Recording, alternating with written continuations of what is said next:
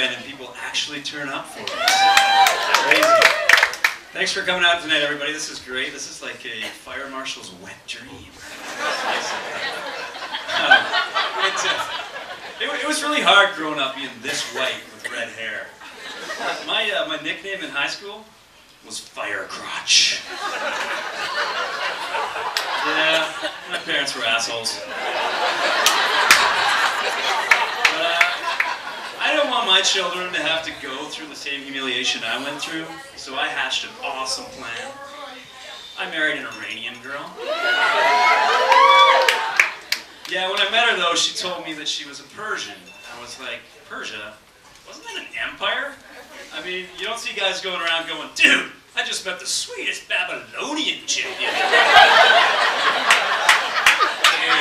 Weird deal. But I do worry a little bit though, because my wife is kind of hairy. She's Middle Eastern, guys, come on. Comes with the territory. But I bet this red hair gene, she's really hairy. There's a pretty decent chance we may produce a baby Sasquatch. Terrifying. But no, marriage is great, but it's really sad when your wife comes up to you and says, Chris, if you don't get rid of your comic book collection, you're not getting laid anymore. And you know what's even sadder? Is that I decided to take a vow of chastity. No, I kid, she's actually very supportive. The other day she asked me how much the value of my comic book collection was. I thought that was so cute. Until I saw her laptop had all of our assets on it listed divided by 2. Right? But no, I mean, I am too old to still be collecting comic books. But you know what? I've met some great people in this hobby. I'm just not allowed to visit them at recess.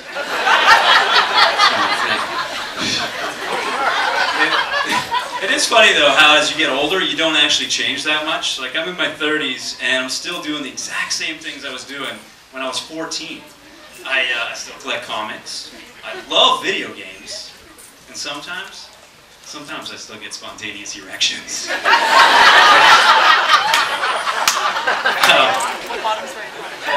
My wife and I have a pet dog, and she's brought a lot of joy to our life. Her name is Storm, and I love her, but I hate the way that you come up with these really shitty pet names for your animal. The other day I was getting her breakfast, I'm putting the bowl down, I'm like, here you go, Moogaloo! What the fuck is a Moogaloo, right? That's embarrassing is what it is. But it is good having a dog, because you can take your dog on a walk, and it's great exercise. I just wish I wasn't so focused on my dog's ass. It's bad, right? It's gotten to the point where when I go on walks, the thing actually talks to me. It's like, hey, Chris. Yeah?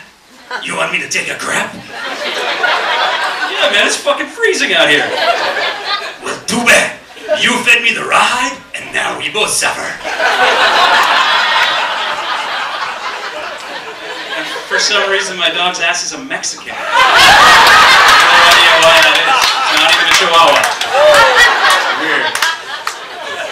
When my dog finally does go, it's amazing the size of the things that come out of her. She's not a big dog.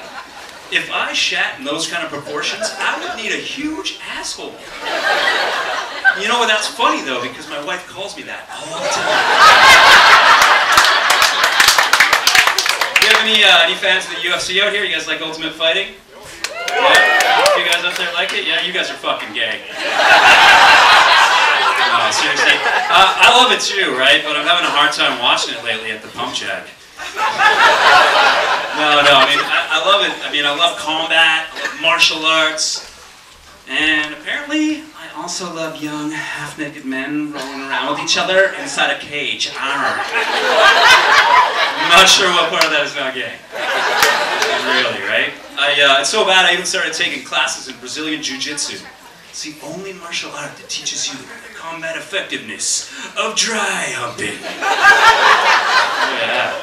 No, first class there, I was lying on the ground, had another man on top of me, I had my legs wrapped around him, crotch to crotch, staring deeply into his eyes. And I was thinking, now would not be a good time for a spontaneous erection.